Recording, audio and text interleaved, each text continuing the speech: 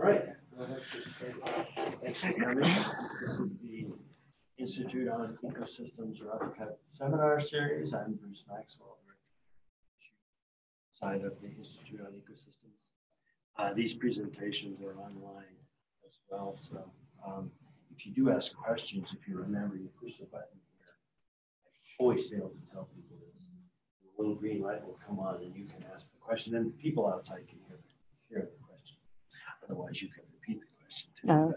Okay. So we have Christine Verhille with us. She's an assistant professor in the Department of Ecology.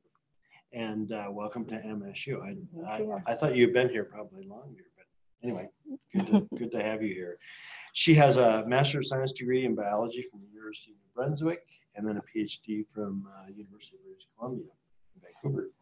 She is interested in physiological mechanisms limiting performance and resilience of fish populations in nature and applying this mechanistic knowledge to assess environmental tolerance limits.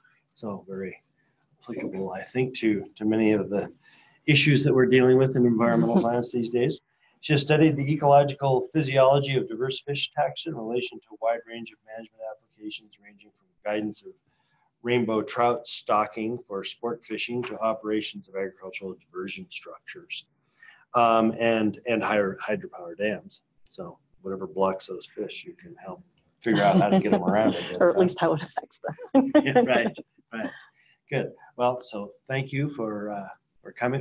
She also said that she previously had done a postdoc at UC Davis, and just before coming to Montana was at Mount Alice or Allison. Mount Allison. Mount Allison.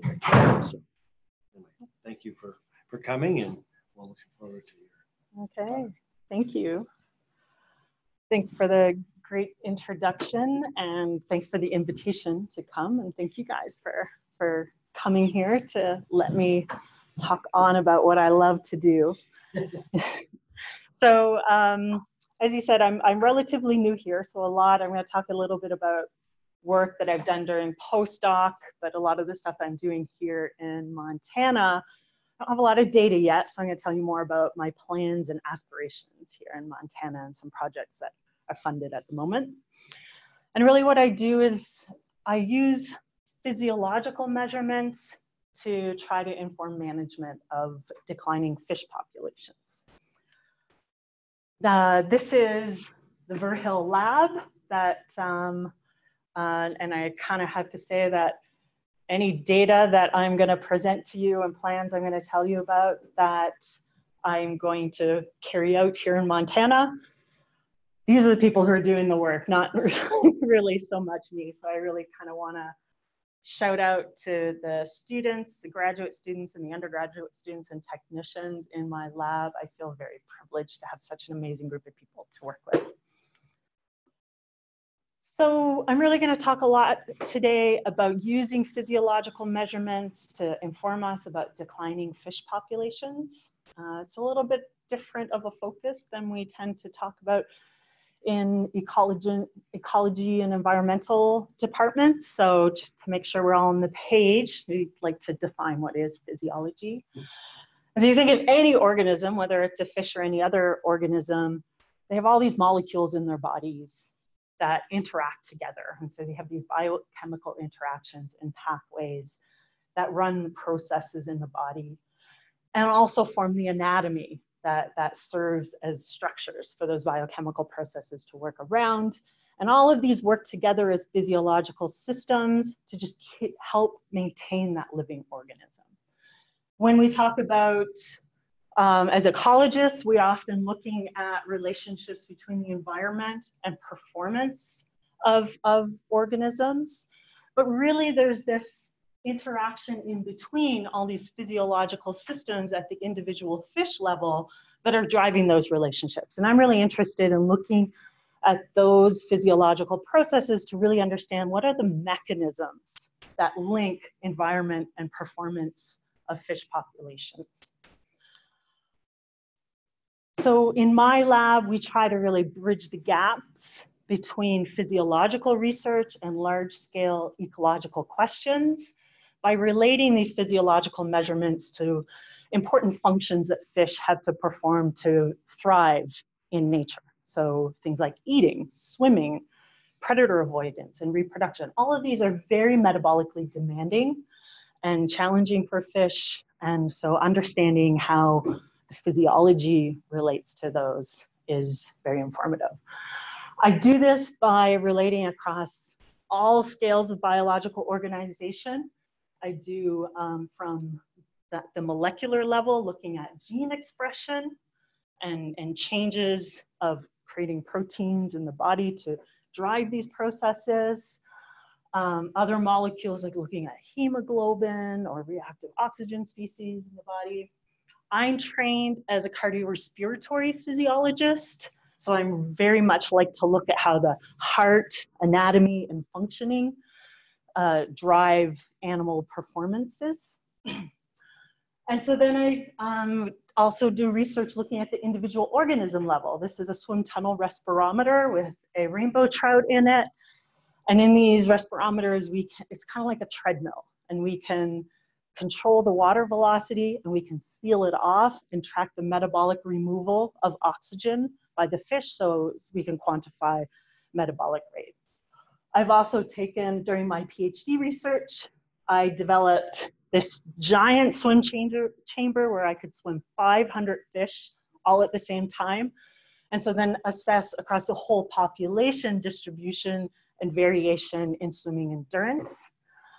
And then I tried to kind of take these measurements and relate them to the wild. This is a video of steelhead trout in the Tuolumne River in California. So as you can see, I go across all levels of, or most levels of biological organization. So really I'm going to talk about today is what I'm focusing and my students are focusing on in my lab, which are two main areas. One of them is sublethal effects of temperature on fish. And I'm really going to focus on looking at both metabolic capacity responses to temperature in fish and the immune status of fish. I'm also going to talk a little bit about a project where we're using measurements of phenotypic traits to try to predict ecosystem performance of fish. So I'm going to start off talking about some projects looking at sublethal effects of temperature. Pretty remarkable, the temperature ranges that fish live in across the world. This is a notothenoid fish that lives at the bottom of the ocean around Antarctica. These fish live at temperatures around 3 to 4 degrees Celsius, so very close to freezing. And this temperatures, through their entire lifespan, the temperature might change by 1 degree Celsius. And no matter how slowly you do it, you take one of these fish up to like 6 degrees Celsius, they die. They've got this small little thermal niche, and you really can't take an individual outside of that niche. If we go to the other extreme, a few years ago, I was lucky enough to travel in Death Valley during the spring, where we have the desert pupfish. And this little, called Salt Creek, which is a super salty, hardly even looks like a creek, it looks more like a puddle. These guys flourish in there in Death Valley. This is where the highest temperatures on Earth are recorded.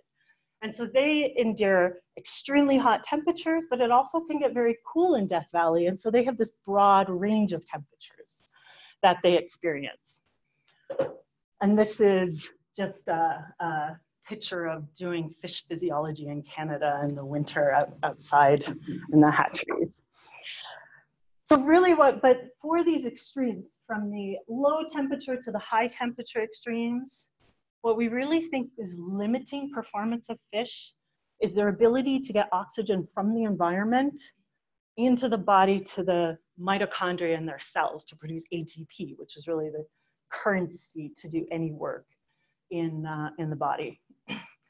And so we call this theory of limitations in getting oxygen to the body, the oxygen and capacity limited thermal tolerance hypothesis. And to test this, the measurements that I tend to perform are things like resting metabolic rate. So if you look at here, this y-axis would be your metabolic rate, the rate that a fish removes oxygen from its environment, while the x-axis is temperature.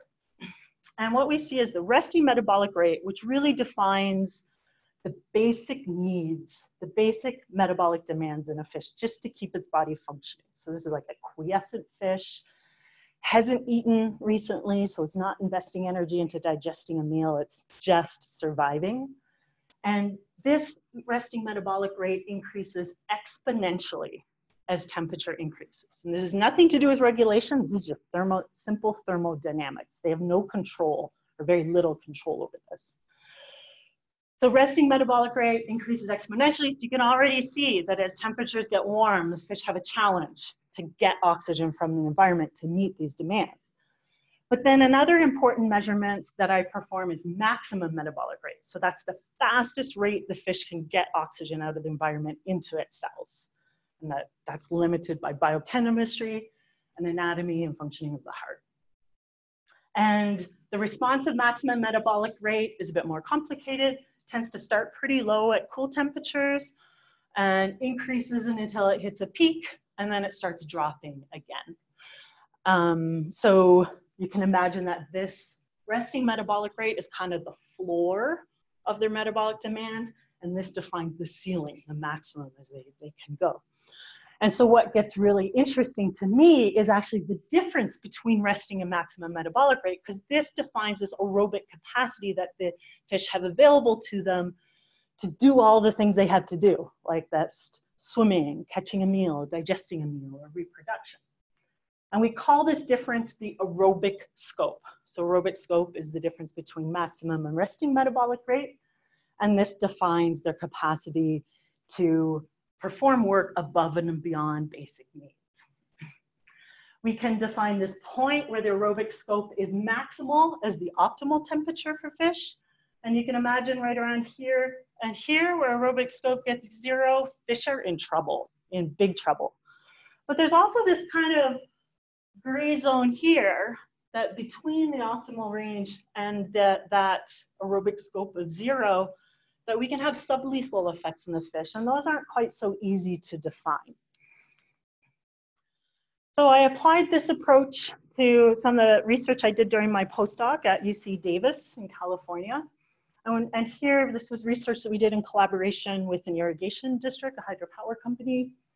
And they were going through FERC relicensing of a dam that had Endangered Species Act threatened Central Valley steelhead trout downstream of the dam. So these fish, the dam is upstream of this. This is the Tuolumne River. The consensus is that their threatened status is really related to high temperatures. And because of this, the EPA dictates an 18 degrees Celsius, 7-day average daily maximum criteria on all the waters that along the entire west coast of the United States that these that steelhead are in. So this means that if you look at the maximum temperature every day for 7 days and you average that, that average cannot exceed 18 degrees Celsius. So we performed a swim tunnel respirometry study. So remember I showed you the trout swimming in the swim tunnel before. We set up right here. So this is a dam that's downstream of the dam was being relicensed, and we were able to set up right there. We could pull water right from their pin stocks and use power in a relatively remote site, but we had lots of power because we're right at a hydropower dam. And we captured all the fish we tested within this little stretch of the Tuolumne River. So we performed stream-side swim tunnel respirometry to assess the thermal response of aerobic scope. So just to remind you that you have your metabolic rate, temperature, resting metabolic rate, we expect to exponentially increase with temperature, and the maximum metabolic rate we expect to be sort of this hump shape, and you got aerobic scope as the difference, and the optimal temperature where aerobic scope is maximum. So we saw just what we expected to see, this exponential increase in resting metabolic rate, and it was pretty tight. It might be hard for you to see, but I actually do have confidence intervals on this plot. They're pretty tight. Maximum metabolic rate was a little bit different than we expected. It was pretty flat and linear, and it kind of reflected pretty well that resting metabolic rate. So when we calculated aerobic scope, it was pretty flat, which was kind of surprising for these fish. We were able to statistically identify an optimal range where aerobic scope was maximal. And that was a pretty broad range from about 17 degrees Celsius to 24.5 degrees Celsius. We were pretty shocked to see how high this went. We expected it to be higher than 18 degrees Celsius, but almost 25 degrees Celsius was way harder than we thought steelhead trout would be happy in. So, and then what we did is we just kind of went into the literature and we found other Pacific salmon species that this response had been defined for. So all of these lines are things like sockeye salmon, coho salmon, some rainbow trout population from Australia, and another one from Canada. And this is the Central Valley steelhead. So you see that they're pushed over to high temperatures. So we concluded that they're pretty highly thermally adjusted to this system. We didn't conclude about adaptation because we have no evidence of genetic linking to this measurement for these guys. So that was pretty interesting to see how adjusted they are. And we also definitely showed that that EPA criteria of 18 degrees Celsius is definitely underestimated for these fish. So we questioned the broad application of these EPA thermal limits throughout the entire latitudinal range of these fish. I think I forgot to mention that we're at pretty well the southern edge of the distribution of these fish as well here in California. So it's kind of an interesting population study. So as I told you, I'm really interested in trying to relate that sort of sublethal zone and relating that to those fish surviving in the ecosystem. So we followed up the study with putting some cameras, some GoPro cameras in the river to try to look at these fish. And this is sort of, if you watch this fish, you can see that pop up, that's feeding. It's grabbing a food particle as it's coming by. And you can also see that it's wagging its tail, or it's beating its fin. So there's two measurements that we can make here, is one, the feeding rate, but also the tail beat frequency rate from these measurements. And by matching these to the temperature in the river and swim tunnel respirometry experiments in the lab, we can kind of make some meaningful interpretations. So again, this is that swim tunnel respirometer. And by doing measurements of metabolic rate and tail beat frequencies at different temperatures in the lab, we were able to derive the relationship between metabolic rate and tail beat frequency that was also mediated by temperature. We took that relationship and then we did measurements of tail beat frequencies on those videos of the fish in the wild. And we plugged those into this relationship to try to predict what is the metabolic rate or metabolic demands of just holding station in that river for these fish. And this is what we saw. So we did these video measurements at 14 degrees Celsius and 20 degrees Celsius. There's a little bit in here. So this is the metabolic rate here on the y-axis. So that's what we measured in the lab in the swim tunnel respirometer. And these are the tail beat frequencies on the x-axis that we measured in the lab. And these are all the individual fish we measured in the lab at 14 degrees Celsius, and that's that relationship, this relationship right here that we derived in the lab. When we went to the videos in the field, on average, we counted just under 3 hertz as a tail beat frequency. So then we plugged that number into this relationship, and we found that this is about where the metabolic rate of fish holding station in the river is. This box, that's the aerobic scope of that fish at that temperature. So that's the resting metabolic rate and the maximum metabolic rate. So we can see at 14 degrees Celsius, that's where the fish is metabolic. It's still got a lot of scope left to do all of those things it has to do in the wild. And even at 20 degrees Celsius, this is where the fish is. So that fish, it's not even 50% of its total aerobic scope that it's lost. So at 20 degrees Celsius, 2 degrees Celsius above that temperature that the EPA guidelines were, these fish seem to still have plenty of aerobic scope to hold station in flows and do other, carry out other tasks. So they're quite happy at 18, but they're doing fine at 20. So my aerobic scope measurements suggest they're doing fine at 24.5 degrees Celsius. And this, looking at they're adding in that metabolic demand of swimming in the river, yeah, definitely 20 degrees Celsius, yeah. If you went to the northern range of these fish and tested them, they'd be less happy at 24. We would predict that the fish in the more northern range, where rivers are cooler, would have poorer performance at 24 degrees Celsius. One thing that we cannot say here is that we didn't do any genetics on these fish. So it could just be that these fish through their lives were gradually exposed to these warmer temperatures within a lifespan. And so it's more of a plastic response as opposed to, so we can't say definitively whether there's a genetic difference between those different fish. Maybe those fish from the cooler rivers, if you, from day one of their life, were exposed to these warmer temperatures, would be able to do this as well. Not sure yet. More research required on that one. So that was California. You know, moving to Montana, had a little bit of a diversion to Canada in between there, but don't have time to fit that research in here. And so I wanted to carry, when I got my job here at Montana State University, I really wanted to be able to follow through with this type of research of doing physiology right at the river.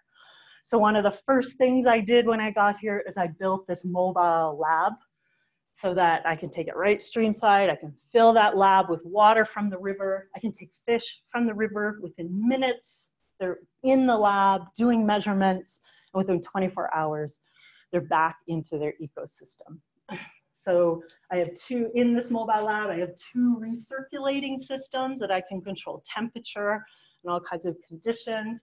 I have these 6 respirometer chambers where I can do metabolic rate measurements. And I have sort of some extra space for more equipment coming in, hopefully in the near future, one of these swim tunnel respirometers.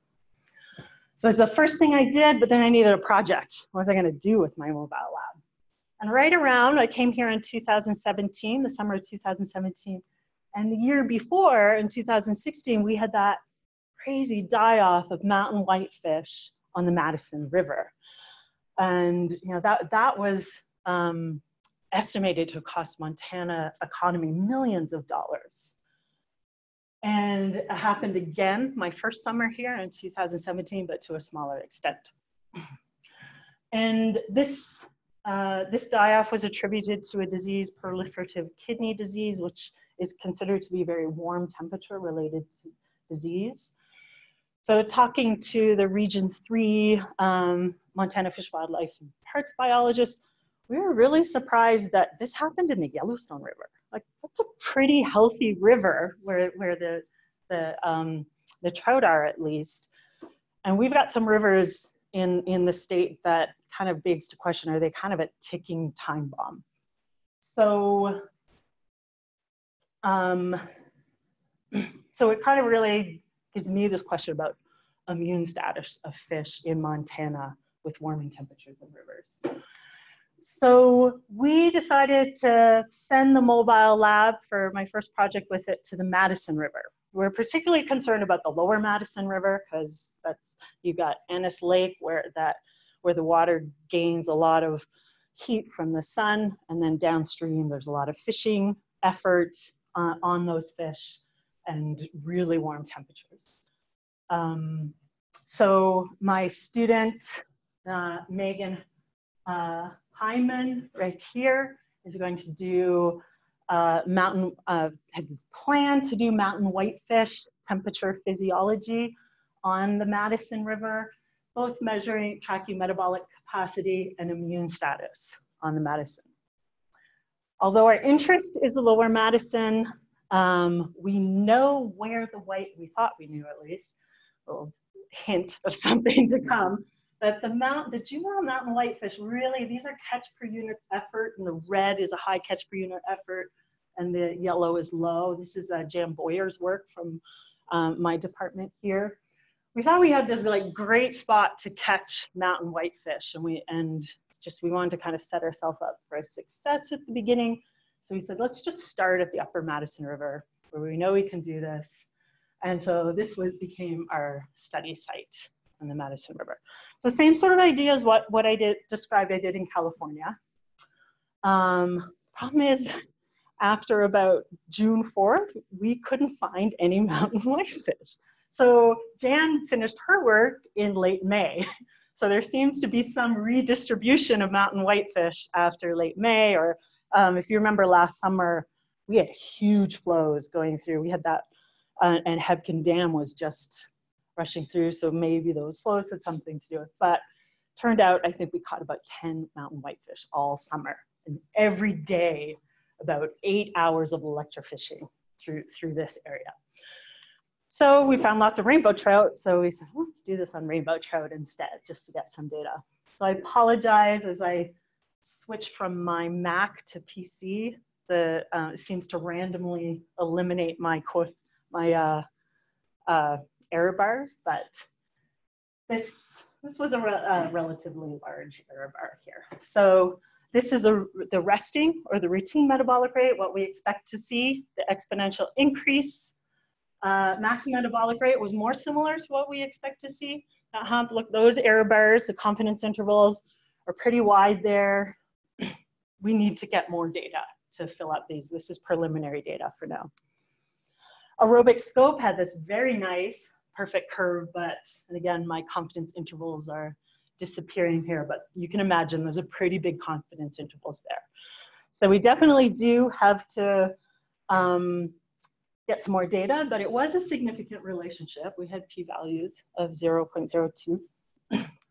And I was able to derive a rough optimal range from 17 to 23 degrees Celsius. So that's the kind of temperature range that we think on the upper Madison River, the rainbow trout are doing the best, metabolically at least. Right around 25 degrees Celsius, which is the highest we went. We got 2 data points here, and you can see that they're pretty low in aerobic scope. We also had 2 other fish that died. So we're pretty sure 25 is too high for rainbow trout in the Madison River. So think about the California. We were at 25, not much of a problem in California. The other interesting measurement is factorial aerobic scope. So I told you aerobic scope is the difference between resting and maximum metabolic rate. Factorial aerobic scope is actually you just divide maximum metabolic rate by resting metabolic rate. So how many fold can we increase that? And that's very interesting because there's been a few studies looking at the energetic demands of digesting a meal, which are actually pretty high for a fish on fish like salmonid fish. And we think that a salmonid fish needs to be able to double their metabolic rate to digest a meal. So they need a factorial aerobic scope of about 2. So they say is any fish that's down here probably is not able to digest food and incorporate that food into the body. It's a bad thing for fish in wild. And you can't see my confidence intervals here, but I took a conservative estimate of where the confidence intervals interact with that. And that looks to be about 23.5 degrees Celsius. So again, I caution you, this is preliminary data. We need to fill in some more data points, but we have this rough idea.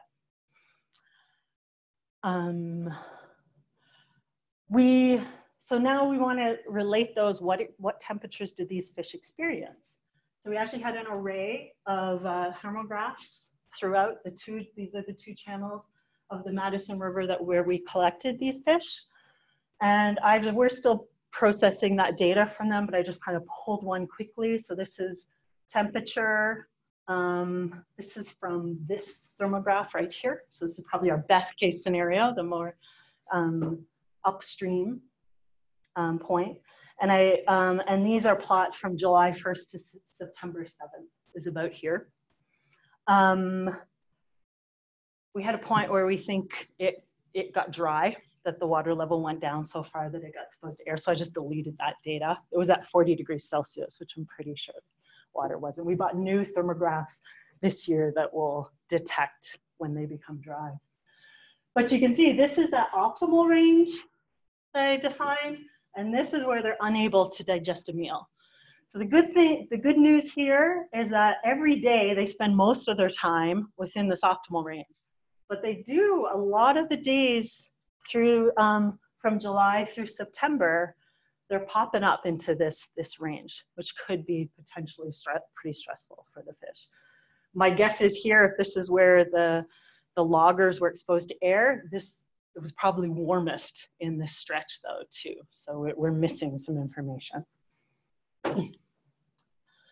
So just to follow up our follow-up plans here is at the end of the summer, our collaborators with Montana Fish, Wildlife and Parks actually found some mountain whitefish. So we have some better ideas of where to look for them next summer. So we're gonna continue to fill in the rainbow trout values. We're gonna try to get mountain whitefish onto that curve. And also so we can just compare all of the salmonids that are abundant in that area. Also look at brown trout and see what the differences are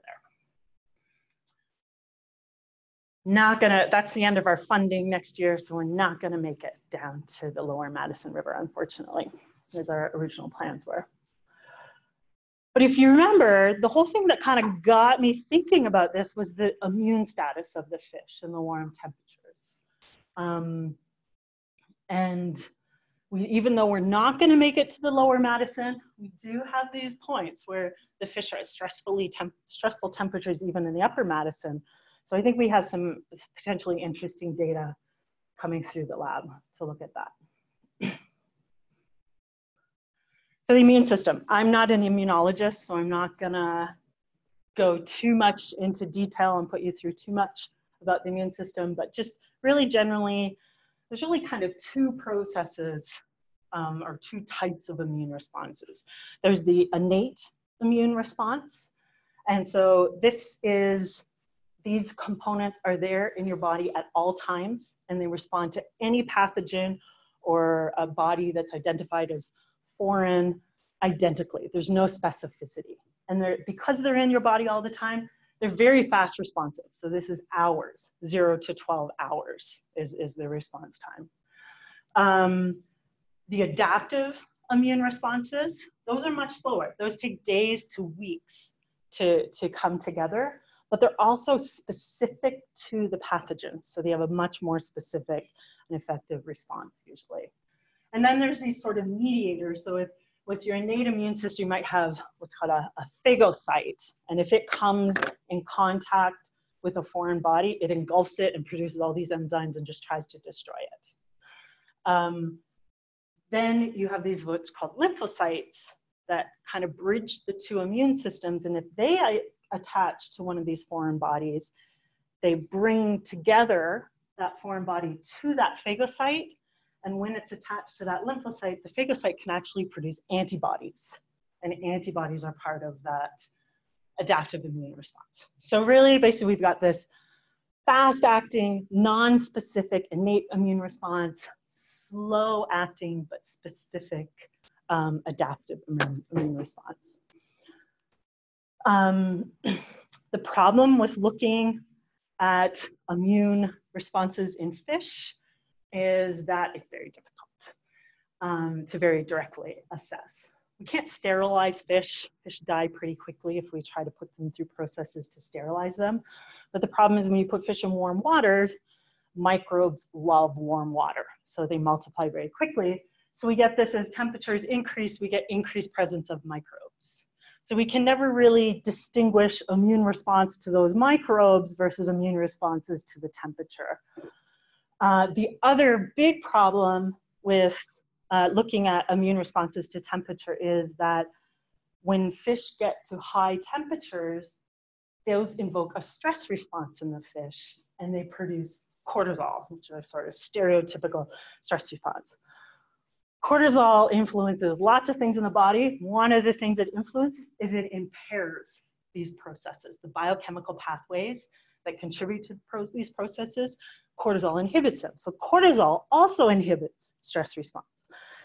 So we have this sort of challenge, and I'm learning that this is why not many people really try to look at immune response, but it also makes it interesting because we don't know a lot about it. As aquatic ecosystems warm, we know we get immunocompromisation from the stress in the fish. Not really sure about what temperature, because it's always confounded with these other variables, but maybe.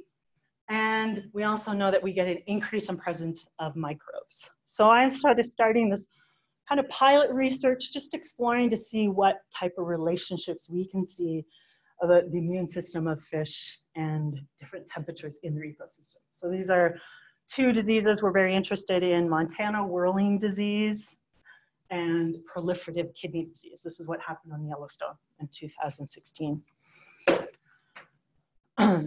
So we're working with very small juvenile fish right now. So we're kind of limited on what we can sample. So I'm collaborating with Jennifer Lakowick from Plant Sciences and Pathology Department to do gene expression and looking at different genes related to immune. So we've got, don't worry about what these names mean. I'm just trying to, these are places we've got a gene that's related to the innate immune response, another gene related to the adaptive immune response. Because when we're catching these fish from the river, we don't know where they've been the last day, so we don't really know what temperature they've been at. So we're trying to put a lot of effort to kind of characterize what level of temperature stress these fish are. These are all just a bunch of genes that other papers have repeatedly shown to respond to temperature stress in salmonid fish. So we've got a suite of these that we've already been able to identify promoters for. We're also looking at oxidative stress. If you remember our aerobic scope response to temperature, when you start getting to these really low aerobic scope levels, those fish are probably experiencing periods where they're not getting enough oxygen from the environment. And so they start developing reactive oxygen species in their body, which causes oxidative damage. And so that's what the oxidative stress genes are looking for, is some indicator of that occurring in these fish. And so we're actually just at the point that we've been able to truth and test these promoters on rainbow trout and mountain whitefish, and soon we'll be moving on to look at quantifying their responses in the fish we collected next year. That's where we are with that. So I'm going to move from there onto the second area of research that we're doing in my lab, predicting ecosystem performance using phenotypic traits. And we've got 2, I'm really going to talk about my West Slope cutthroat trout work today, but I also have some projects looking at endangered pallid sturgeon that I'm doing similar approaches to. So these are my pallid sturgeons, my graduate student, Matea Djokovic, that's working with them. I'm going to talk about Taylor Pearl's West Slope cutthroat trout more today. So we're working with Secocony Springs Hatchery. They're a conservation fish hatchery that they capture wild West Slope cutthroat trout from streams, and they bring them into the hatchery, rear them as broodstock, and those offspring from those fish get stocked into alpine lakes for restoration purposes. The problem is that during this rearing period for the broodstock, we get some fish that we bring them into the hatchery and they just never really seem to thrive.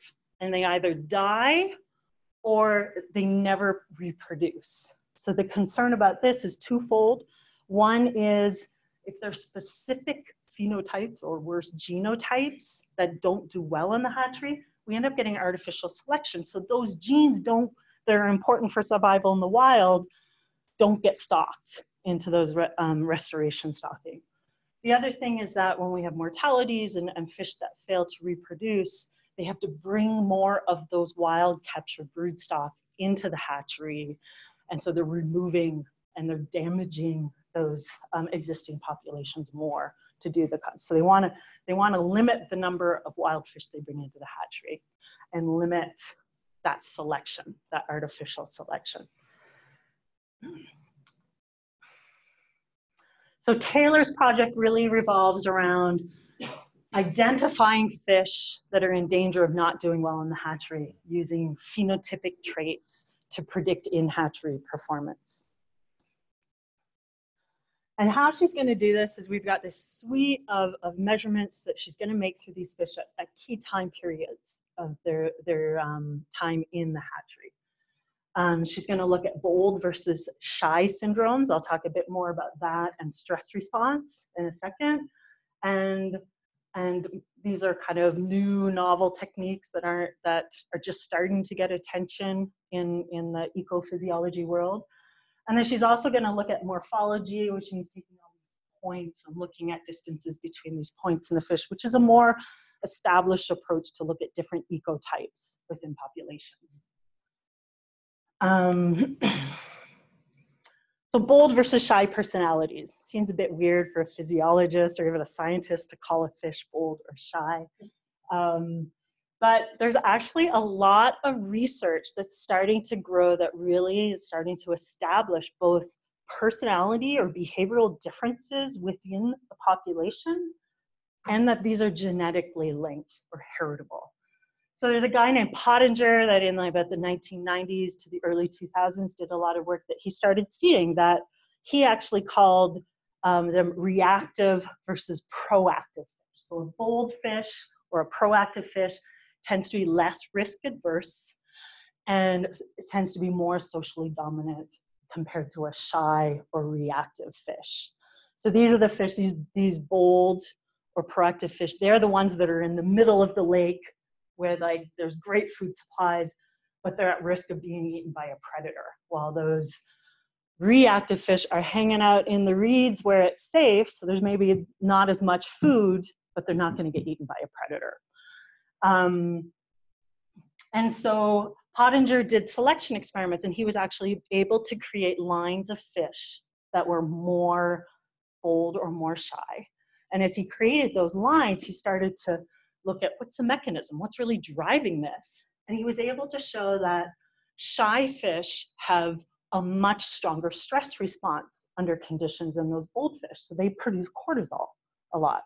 Remember I told you about cortisol and immune response and the other effects. So then he kind of reversed these around and he started to identify fish that were very reactive in terms of their stress response and fish that weren't. And he started selecting those and he showed those also showed those behavior differences. So coming from two different.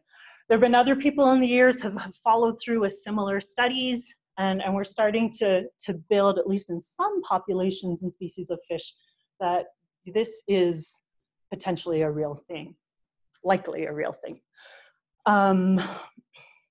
What do I want to say? And recently there's some research that's been looked at conservation hatchery fish that have been stocked in the wild and comparing those to wild fish, showing conservation hatchery, like origin fish, are more bold behavior than wild fish, and less risk adverse than wild fish. So cortisol, coming back up here. Remember I told you cortisol impairs the immune status. So that's through biochemical pathways. There's these biochemical pathways that really set up the immune responses in the fish. Same thing, biochemical pathways that drive growth in fish as well as reproduction. And cortisol impairs all three of these. So cortisol, a fish that has this high stress response and reactivity could potentially, if it's experiencing a lot of stress, could be in big trouble. When you think about the hatchery environment, number one, there's no predators. So those risk-adverse fish, there's no real disadvantage to being risk-adverse. And there's all these stressors that these fish experience in a hatchery. So potentially they're just constantly being bombarded by stressors.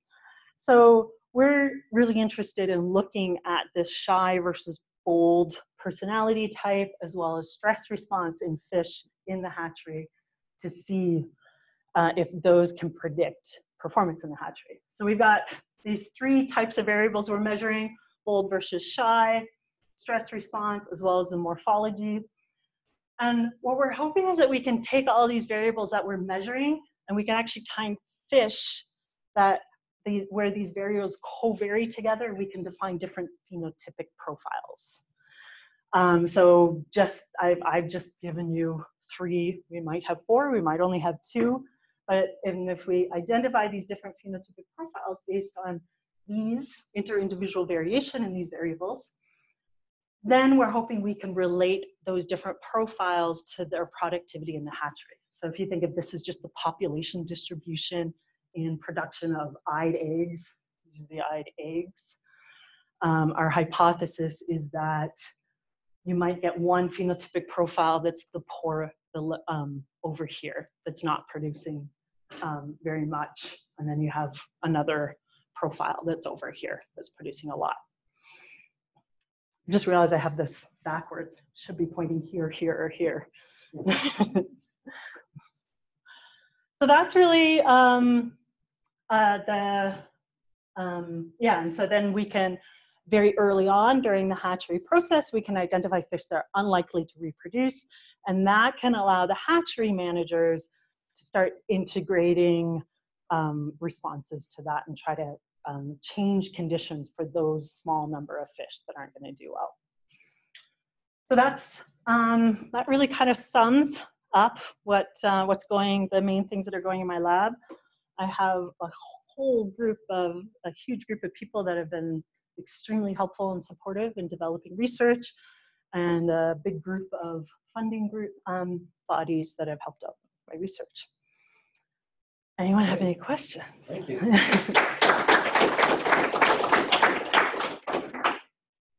Yes. I got a question. So how does your work relate to the hoot owl hours that they establish? Yeah. What do your temperatures look like compared to theirs? Oh, geez, I haven't compared that. I would have to look. Yeah, because part of the idea was because those hoot owl closure temperatures were based on a study that took rainbow trout, brown trout, and whitefish, and they exposed them, I believe, to a simulated catch and release, and then they put them into trap boxes and left them in the river. And that's kind of where those were stemmed from. And so I kind of question how well mountain whitefish are going to do when you put them in this little trap net. So that's one of the drivers of this research, to just bring them in the mobile lab and do the measurements. But that's a good question. I don't know offhand what those temperatures are. Do you know who did the study with the simulated catch and release? That was Boyd, was the last name, and that was out of our department too, I believe. I'll have to look that up. Yeah, good question. Yeah. In your, go ahead. Go ahead, Tad. In your acknowledgments, you've left off all the last names. How did you happen to do that? Space. I was trying to find enough space. Oh, actually, I'm glad you said that, because actually I was trying to find enough space because my technician, Josh Heisman, I identified the graduate students in these projects, but Josh works in every one of those projects and is this amazing resource in my lab. And that's actually why I lost the names, because I was trying to make a room for a specific picture for Josh. So that's why that came about, Tad. Yeah, do you have some expectations for the morphology component of those 3 responses that you are measuring? So if shy fish have a higher stress response, are they also smaller?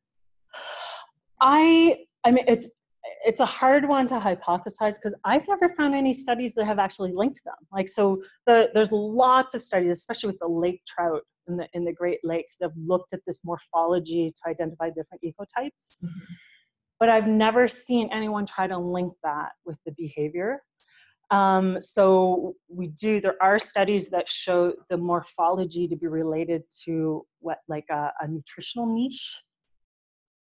So, maybe if a bold fish is eating different things than a shy fish, that might be part of the mechanism of relationships there. We're not really going into that with the bold, shy, and stress with any expectations or hypotheses of where the morphology will fit in. We're just, that's another thing that's been used to kind of classify into these different kind of ecotypes is why we brought it in, but I'll let you know in a year.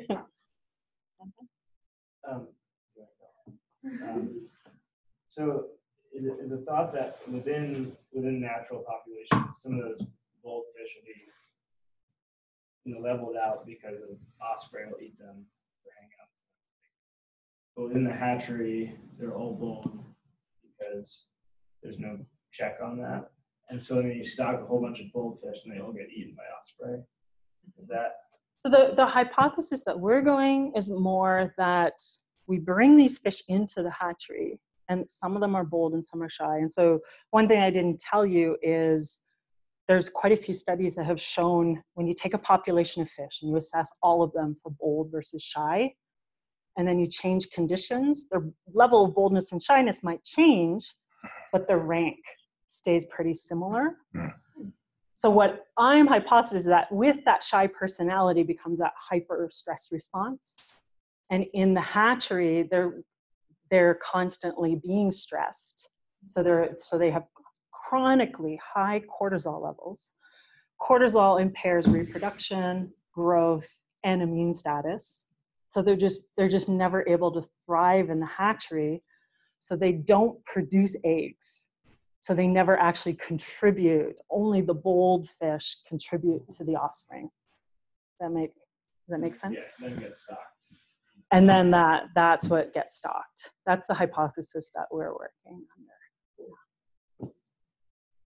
So the physiology portion, you didn't ever talk about, or maybe I missed it, about the size of the fish and does that affect their physiology? Yeah, and so all those Or age? metabolic rate measurements that we perform are always they're actually always adjusted for size. Oh, they are. Okay. Yeah. All right. And so if you use my units, they're actually towards. We use allometric coefficients because per body mass, large fish tend to have a lower metabolic rate than small fish.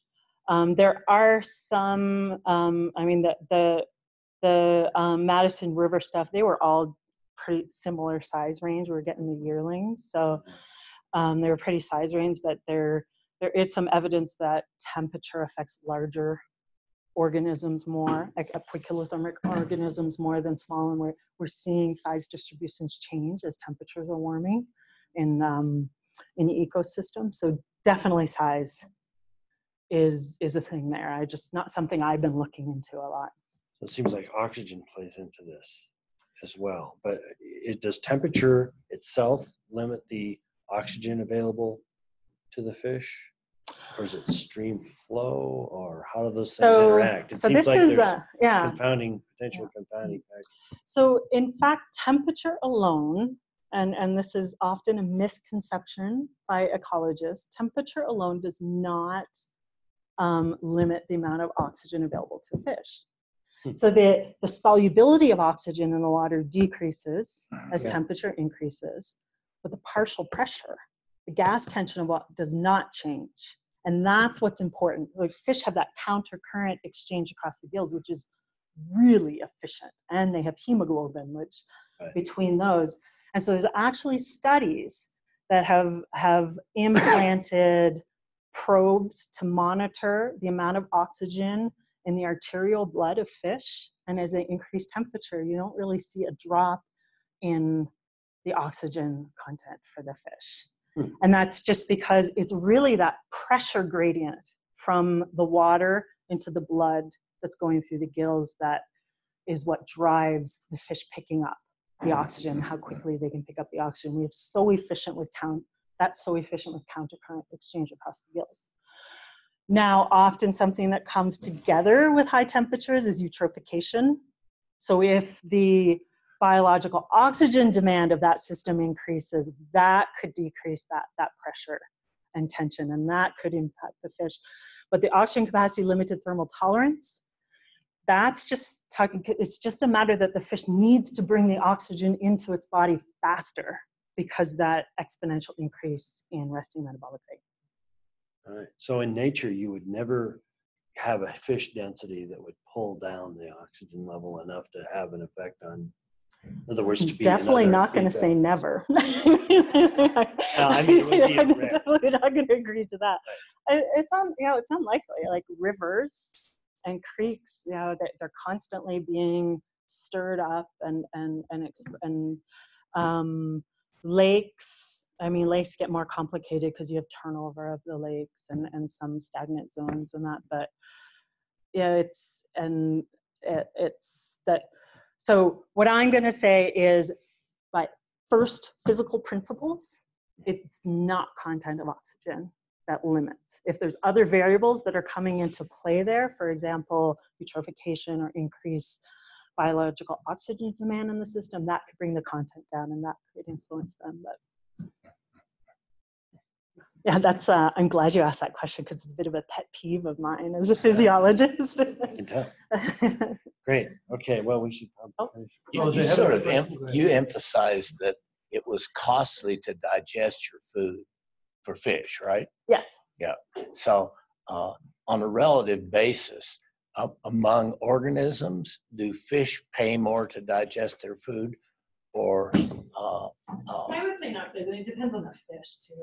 Yeah. You have herbivorous fish that are just constantly grazing, so it's just like a low-grade, constant metabolic demand. Then you have something like a flounder that might just sit and wait and just come out and grab something and then go and digest for a while. So then those would be very high metabolic demands.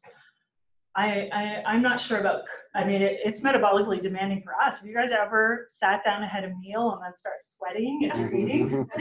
Like that's your metabolism. And so it's metabolically demanding for everything to digest a meal, but I'm not going to comment on that. Demanding relative to what other activities? So I'll give you an example. Salmonid fish, I told you that factorial aerobic scope, we think that they need to minimally be able to double their resting metabolic rate in order to, or have the room to double it in order to digest a meal. The highest factorial aerobic scope that's been measured in a salmonid fish, remember we're talking about like sockeye salmon that migrate up these mountain passes, is 10. So if we're going double, so it's significant. You talk, so snakes are the model organism of choice to study this. Think about a python when they, and you see those giant blobs, and a python sort of consumes a meal, and that's all it can do for the next however many days is digest. It's got its entire scope is dedicated to feeding. I look at, and being a fish person, there could be other strategies, but I think of there's kind of two strategies. One strategy, like a salmonid fish, is they're designed that their highest metabolic demands is for swimming. I mean, look at a salmonid fish. It's built for swimming. It's all muscle for those tail muscles, and so diet is relatively low, or diet. We see specific dynamic action, digesting is relatively low for them. But then you get some organisms that they're actually designed that the most metabolically demanding activity is digesting the meal. And that would be pythons, and there are some sturgeon species. It does seem that we've been able to show, not through metabolism, but looking at the blood flow, so cardiac output, the amount of blood and the rate that blood's being pumped out of the heart, and looking at how much blood goes to the gut, that I think this work was done on white sturgeon, that they might have that type of, that they're more designed for digesting a meal for their maximum metabolic demands than swimming. We better stop there. Thank you, guys.